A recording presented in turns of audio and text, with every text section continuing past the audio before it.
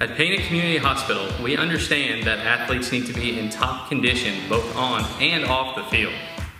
Hi, I'm Caitlin Wiedemann. After having surgery on both of my knees, I didn't know if I would play sports again.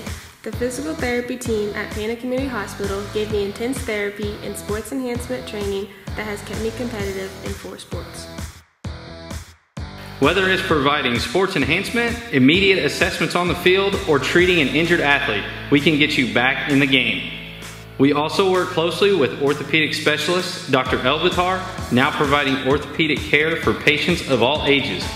Pana Community Hospital Rehab is your partner in health.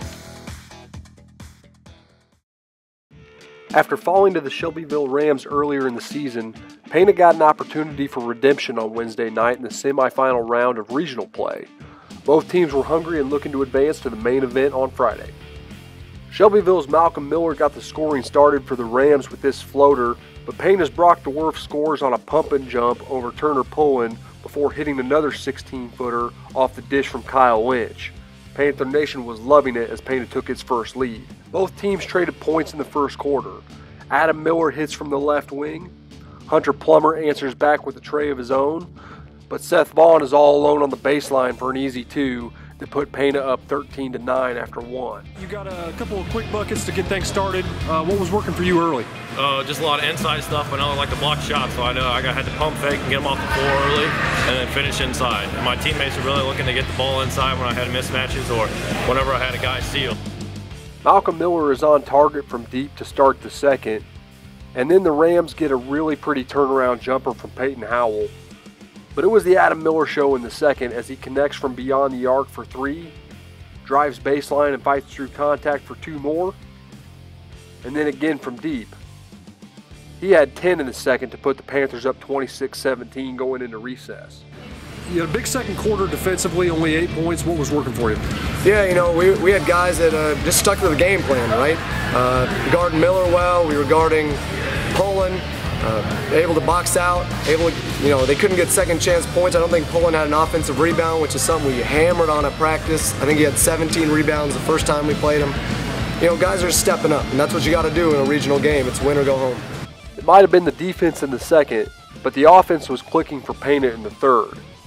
It's Brock DeWerf here on a quick move to the rack for a nice score, and then Adam Miller keeps it going with a pair of 3s to connect on his 4th long ball of the night.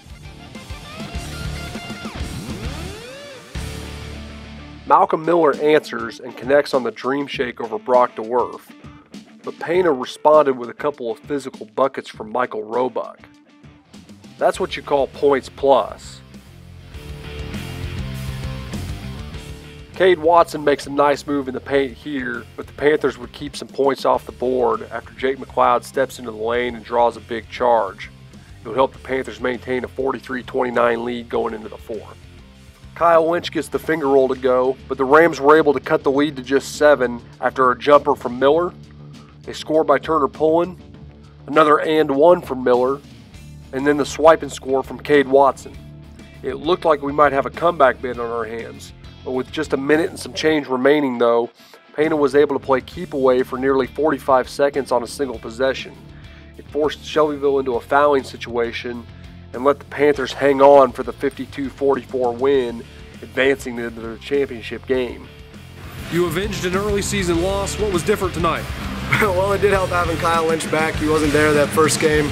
But the intensity from the start, felt like the first time we played him, we just came out soft, came out kind of dead. Tonight was the opposite. Guys are ready to go, hitting people, getting rebounds, ripping everything down. You guys take on Teutopolis Friday for the regional championship. How big is that for the season you guys have had this year? I mean, it's the apex right now. That's going to be our biggest game. If we win, we'll go off this court, never lose. Not going out as losers on it.